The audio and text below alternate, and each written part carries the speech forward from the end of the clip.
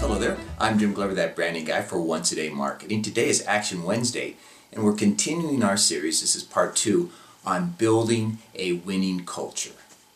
The idea for this blog came from Jim Stengel's latest book, Grow, but I should have also mentioned that the 10 principles were astutely compiled by Martin Zwilling, a Forbes contributor. And so today we're going to finish off the next 5 principles.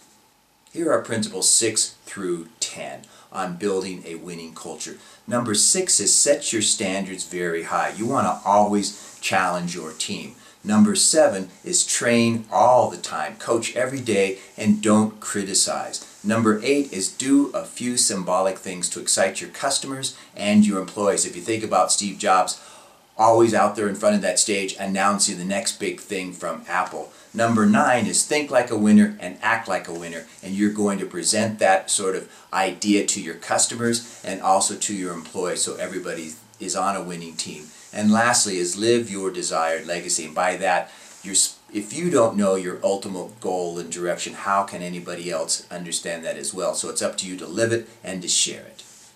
By following these principles, you should accrue 2 major benefits. The very first is that you will build a team based on your ideals, and that's a good foundation for all future direction. And then lastly, you will give your team the freedom to create, and who knows where your team's going to go, this winning culture, when everybody is excited about trying new things.